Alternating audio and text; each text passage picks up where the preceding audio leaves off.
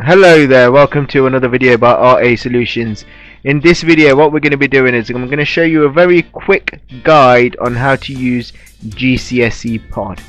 Now what GCSE Pod is, it allows teachers, educators to build quick resources, assignments, quizzes to give to the students so they are able to test the students' knowledge, and then they can find knowledge gaps within the students and focus on specific strategies to try and improve their learning. You can keep track of progress with their robust and detailed reporting and intervene intelligently where support is needed the most.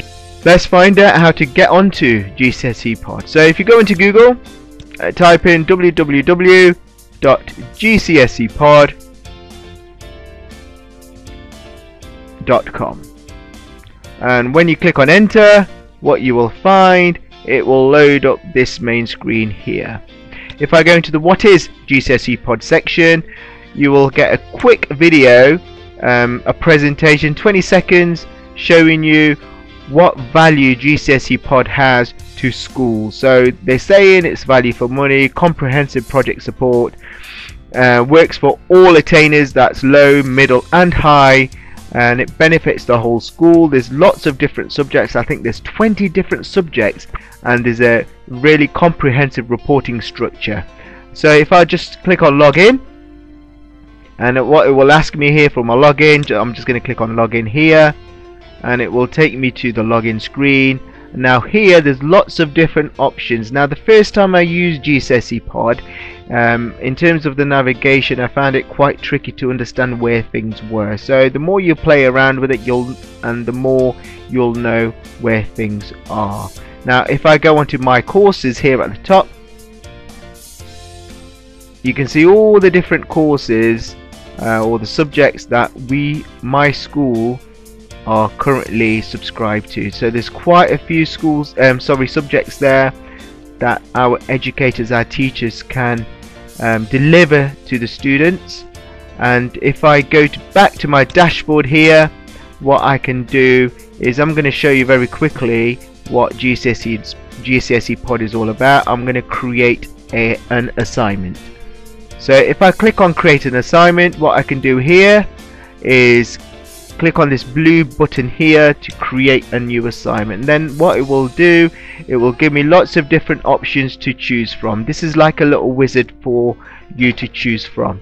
Okay, so first and foremost, I'm going to select my pod. That's what an assignment is. An assignment is another name for it. It's called a pod. So I'm going to choose computing in this example. There's lots of different departments to choose from here.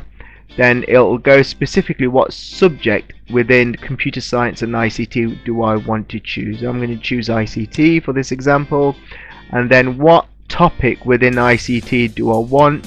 I'm going to choose, I don't know, spreadsheets. So there's lots of examples to choose from here. I'm going to choose spreadsheets there. Then I scroll down, and for spreadsheets there are 10 different pods available. If I click on all, it will, on the right side here, it will tell me what pods I've selected. So introduction to spreadsheets all the way down to number 10, which is charts, and that covers most of what spreadsheets is all about. If I scroll down here, click on go to next step, what it will do now, it will ask me, do I want to create a question, choose some questions, or skip this step. Now from the pods I've selected, I want to choose the questions within that pod. Now it will come up with this pop-up box here. Now there's 40 possible questions in the spreadsheet pod. I'm going to click on the plus sign here, then choose which questions I want to add to my assignment. So I want to add introduction to spreadsheets, and those are the 4 questions in that section. I'm happy with that. 4 questions on spreadsheet formulae. And then once I'm happy, I can hide my details here. So those are all my questions, 8 questions in total. Scroll down, and I'm happy with that, introduction to spreadsheets and spreadsheet formulae, and click on next step there. And then it will ask me for an assignment title. I'm going to put spreadsheet.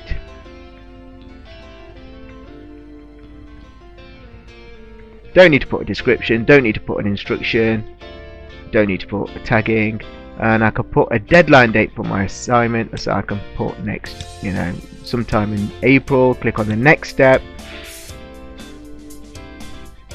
and then it will ask me which classes of mine do I want to send or assign this pod or assignment to.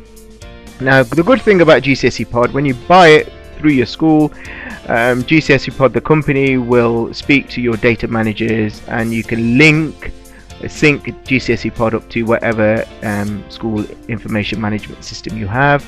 We have Sims in our school, so it's linked nicely to Sims, but if you have another one like CMIS or any others, you can link it to that quite easily, but obviously you will need to speak to the company to get that set up. So I'm going to click on my class groups and choose my year 11 group, scroll down, go to my next step, and it will show me what I've selected, my preview there. You can preview as a student. If I click on the preview as a student button, what I can see is what the pupil will see. And the good thing about GCSE Pod, it will show a little video here, a little snippet. There you go. Totals sheets can be functions can be identified. You can see this way a bit of information about that specific section. Then you've got the questions you need to answer there. If I close my preview button and click on publish and assign, what it will do, it will give me a URL. I'll copy that URL, email that to the students, and they will be able to get on with doing that assignment there. So that's really a quick video showing you how to set up GCSE Pod, how to set your first pod as an assignment. You can set it up as a homework so they can do it at home. You can set it up as a plenary, so at the end of the lesson, or as a starter so they can do it at the start. But the good thing about it, you can get detailed reports. That will be in one of my next videos, but this video, it was showing you how to set up your first assignment pod. I hope this video has helped you. Please like, subscribe and share.